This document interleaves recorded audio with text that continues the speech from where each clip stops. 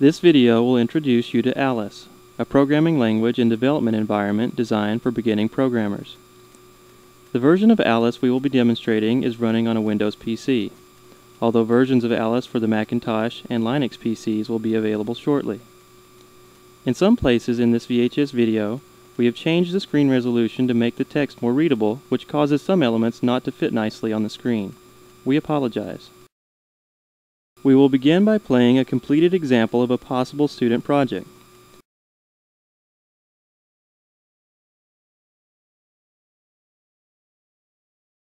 This project is an example of something a beginning student could build as a week-long assignment using the Alice system. While the project only shows a small subset of what is possible in Alice, it is intended to give a flavor of what students might build. Objects in Alice are represented on screen as 3D characters. In early classroom experiments, we have found that beginning students are highly motivated by 3D virtual worlds. This approach encourages them to want to learn more programming constructs so they can build more interesting worlds.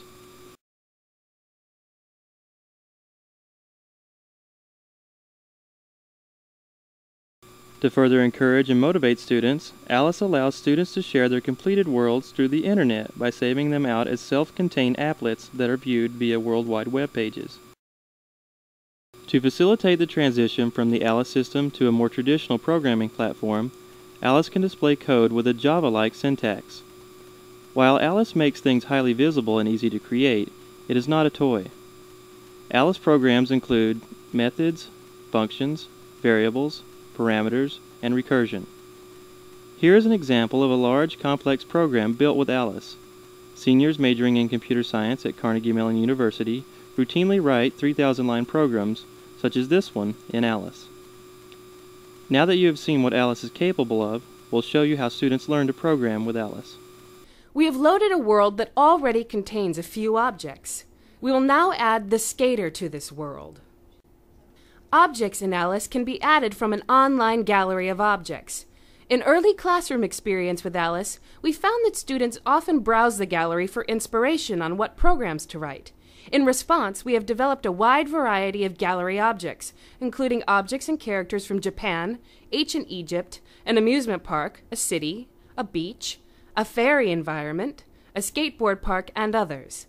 To add the skater to the current world, we simply drag the skater in and drop her on the ice. The skater is now in the world. We can drag her around the scene to position her. We can also try out the basic methods that the skater knows. These are the same methods that students use in writing programs.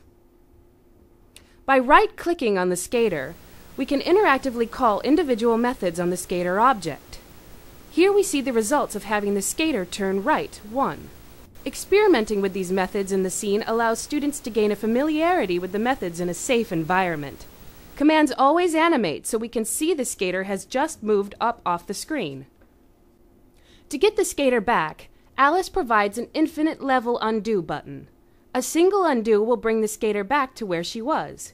If we click undo again, she will undo the turn.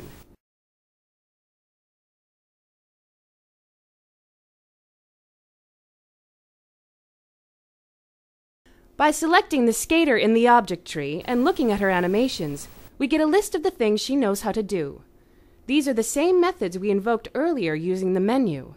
To make the skater move, we can drag Skater Move into My First Animation. When we drop Move, we get a menu to specify the details. We will choose to have the skater move forward 1.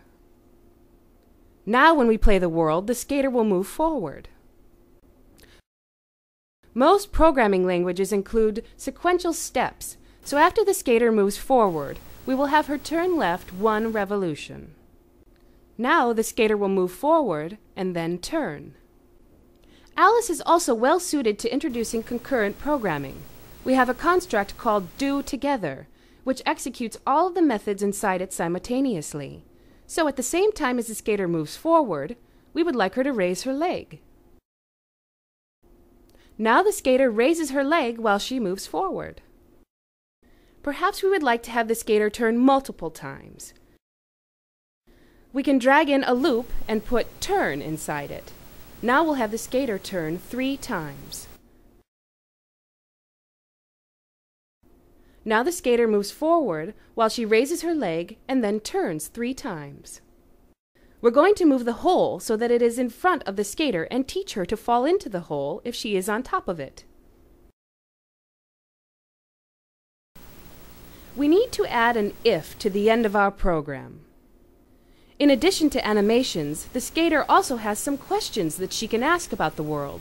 One of these is whether she is within a given distance of a target object. We will drag the conditional skater within distance of an object onto the condition of the if and replace it. We want to know whether the skater is within 1 of the hole. If the skater is within 1 of the hole, we'll have her move down 10. Since we don't want the skater to turn on top of the ice before she falls in, we'll move the loop so that it is in the else condition. Now the skater skates over the hole and falls in. While the skater moves down, we'd like her to make a splashing sound. If we go back to Ice Skater's animations, we can drag in Play Sound and we'll choose to load splash.wave.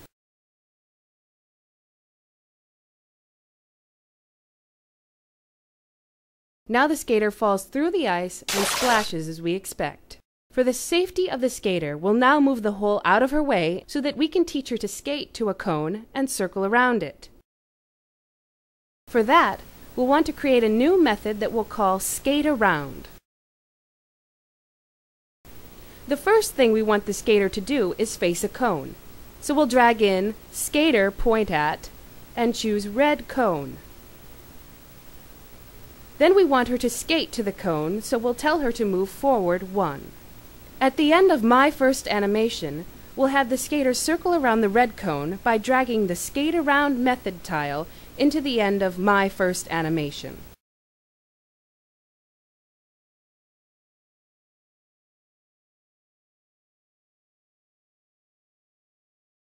But we want her to move the distance to the cone rather than just 1, so we'll replace 1 with the distance to the red cone from Skater's questions. Now when we play the world, the skater will move forward, turn 3 times, and then skate up to the red cone.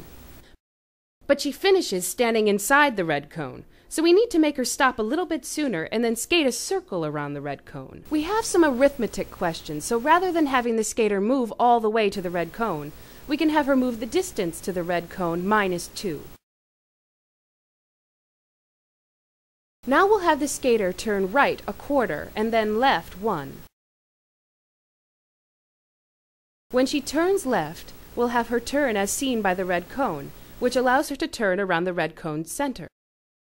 Now the skater will move forward, turn 3 times, skate up to the red cone, and skate in a circle around it. We would like to generalize Skate Around so that it works for any object in the world. To do this, we will create a new parameter, what, for Skate Around, using the Create Parameter button. We now have a what tile. We can drag and drop it on top of all the red cones and skate around. Now the skater will skate around whatever object we pass to the method. In my first animation, we'll tell the skater to skate around the blue cone. She goes forward, turns 3 times, and then skates around the blue cone.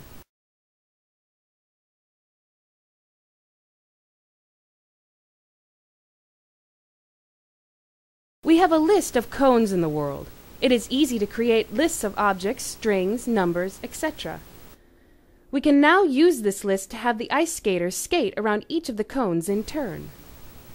We can drag in For All and have the skater skate around each of the cones in the list of cones.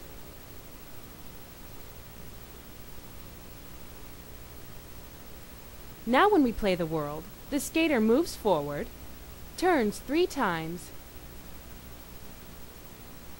and then skates around the red cone, the white cone, and the blue cone. At this point, you have seen most of the constructs in a CS0 programming class in a procedural style. We have had to type only twice to name a method and a parameter, and it is impossible to make syntax errors. This allows beginning students to concentrate on understanding the control structures and logic of programming. Alice still contains a rigid syntax that transfers well to other languages. The user just can't make syntax errors.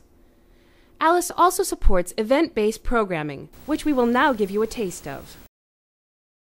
We can add a new behavior so that when the mouse is clicked on an object in the world, the skater will skate around that object. To add this behavior, we click on Create New World Behavior and choose When Mouse is Clicked on Something.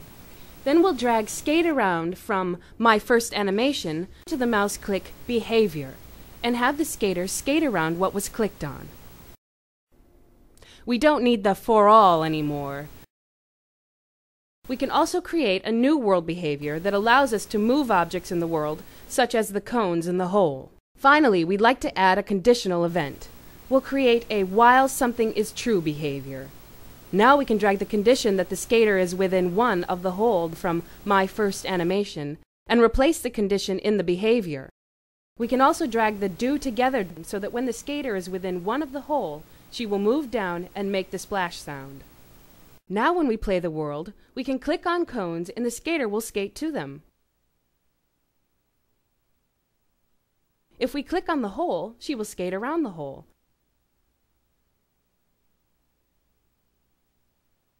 And if the skater encounters the hole, she'll immediately fall into it.